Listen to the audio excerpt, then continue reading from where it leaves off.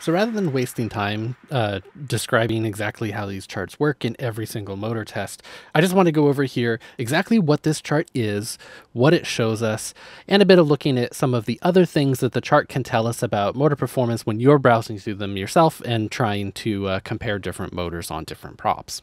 So to start off with, there are quite a few elements to this graph. The main axes that we're looking at are the motor speed on the x-axis. So everything going towards the right here is higher and higher RPM, and the motor torque on the y-axis. So the higher up we go, the more torque we're getting on the motor. The color bands in this shape in the background show us the electrical efficiency of the motor. So the amount of electrical power that we're putting into it compared with the amount of mechanical power that we're getting out of it. The more blue you get, the higher the efficiency, and the more red, the lower the efficiency. Each of these bands is a 10% band in efficiency. So this pink color here is 50% efficiency. This is everything that's in the 40s, so 40 through 45 and 48 and 49. Then this next band down here would be 30 and so on and so forth. You can see that the efficiency of the motor is not constant.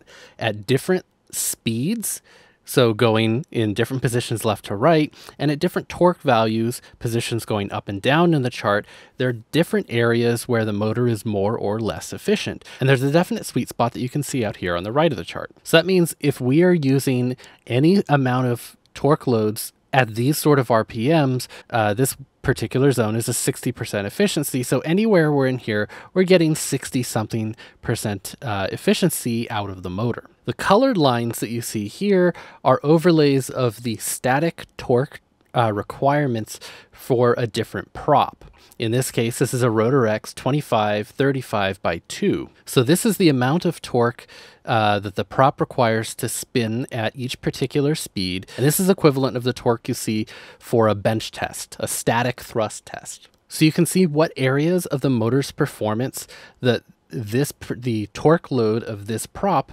drives through, and you see at very low RPM, we're actually in areas of poor efficiency. And as the RPM rises up and the load of the prop increases, we get into higher and higher zones of efficiency on the motor. Now, of course, with this being a static test load, this isn't the only position, the only area of the motor's torque that we're using. If you're doing like a long dive, recovery from a dive, the motor loading is going to be higher than this. Anytime that the motor accelerates quickly, you're going to use more torque to get that acceleration.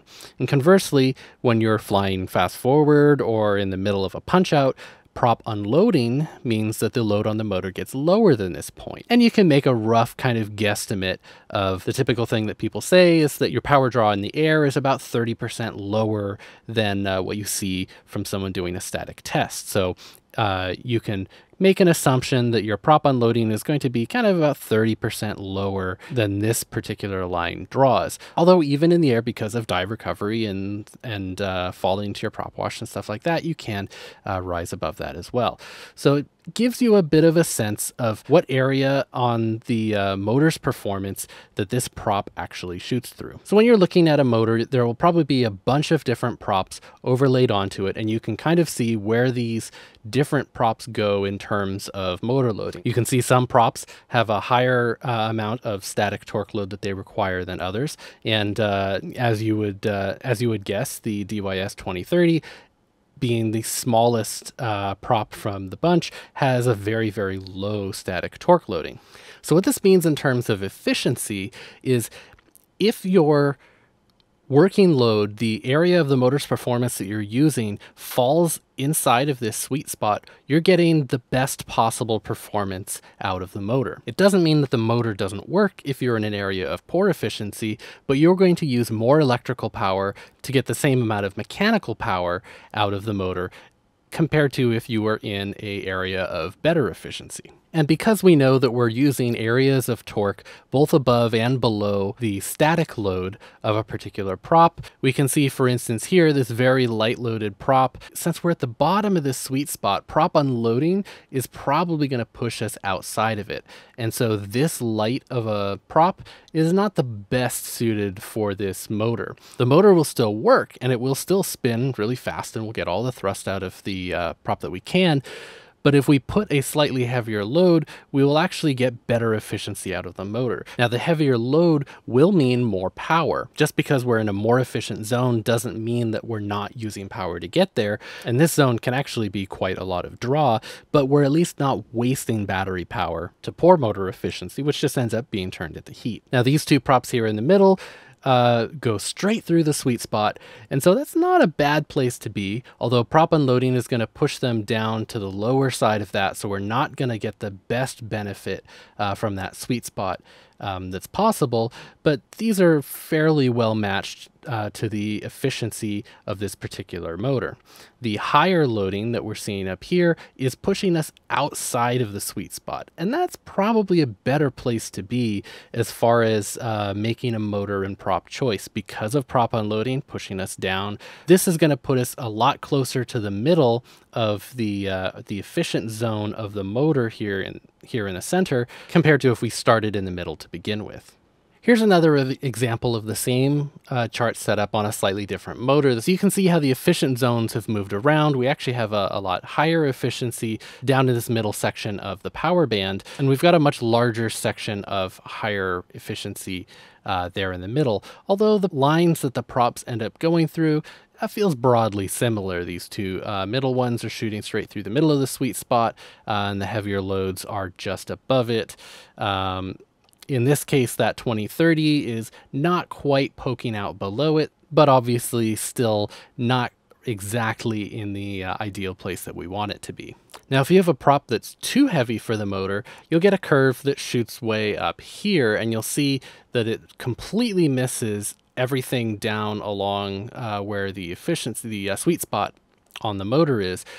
The motor will still run a prop if it's over propped, but because you're in a less efficient area of the motor's performance, you're not going to get as much RPM out of it as you will where you're in good efficiency, and you're going to have a lot more heating of the motor because all of that waste efficiency is going to go just into heat. An important thing to keep in mind about these charts is that the area that that's colored here in the back only shows the area that was tested. So for instance, there's this gap down here at the bottom down to 0 torque. So this is the unloaded RPM of the motor. This does not mean that the motor is not capable of performing in this zone. It just means that the test didn't include it. The same is true on this left side of the graph over here. This does not mean that this is as high performance that you can get out of it. This line on the upper right side of the graph continues off to the left and all the way over to 0 RPM, which is the stall speed. So for instance, back to this 7500 kV, if you had something that had a really high load and the prop load shoots off in this direction, this doesn't mean that you're not going to be able to get all the way up into this section of the motor graph, because this line continues off to the left. The test just doesn't look at any of the power band over here. Another thing to keep in mind when looking between multiple different charts is to keep an eye on the scaling of the values. So as I toggle between the 7500 and the 4500 kV motor, they look broadly the same shape and kind of in the same area.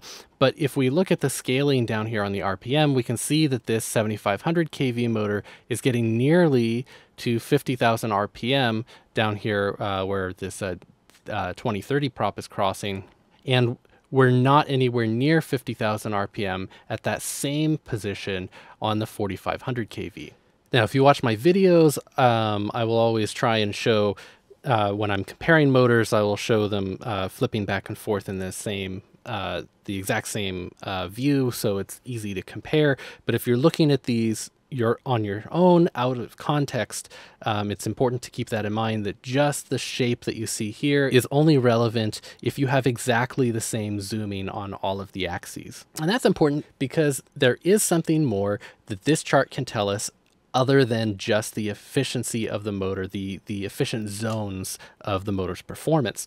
And that's this top line that I've mentioned once already, that on the upper right of the chart. This line actually represents the torque curve that the motor is capable of at 100% throttle at this particular voltage. So this is actually a line that we can't cross. And there are some things that we can infer based on the shape of this line. So a motor that has a steep torque curve at full throttle is going to accelerate quicker, and it's going to be able to deal with heavier prop loads without the RPM basically sagging more. We'll have some better charts in the future that make it a little easier to look at motor performance at different throttle positions, but this is some information that you can glean from it, even though it's not the main focus. Now, when you're browsing through the charts yourself, as you hover over different parts of the prop torque curve, there'll be a little stats window that'll pop up and give you information about how much thrust you're actually getting at that particular point on the props curve. So you can use this to judge any amount of throttle, how efficient the motor is going to be performing at that level. And since we also know that this line here is the 100% throttle mark, wherever this line crosses the torque curve of the prop, that's going to tell us essentially how much thrust that this motor and prop combination would make if you did a static bench test of it. So if you want to know how much thrust you're going to get out of a particular motor and prop combination, you can find that point where the two cross, and the numbers aren't going to perfectly line up, but you can look between the two closest points and sort of estimate the distance in between them and have a rough guess of what the static thrust you will get out of that is. So you can use this to compare any sort of prop on any sort of motor just by looking at these numbers. So for an example, I've turned off everything but the 3020 and the 3025 bullnose, and we can look back to the motor test that I did a while ago on this particular motor. So starting with the 3020, when I tested it at that time, I was getting 255 grams of thrust. Now I can look at this 3020 line and see that this point here is 272 and the point below it is 248. So 255 would be right about here. And it's a little lower than this line that's up there, but that just about accounts for differences in the test. When I did that test, that was on a battery, and so there's a certain amount of sag. These dyno runs are run on a power supply, and there's no battery sag at all. So that gives you a sense of the sort of amount of variability. So right about here is our 255. That's where we tested, and where the line crosses is going to be about maybe 265. So we're only about 10 grams off compared to the bench test that we actually ran on the real prop with the real motor. We can do the same thing with the 2035. Back then I tested this motor at 157 grams. And we can see here, we actually have a point right at the crossing that's 170, and the next one down is about 152.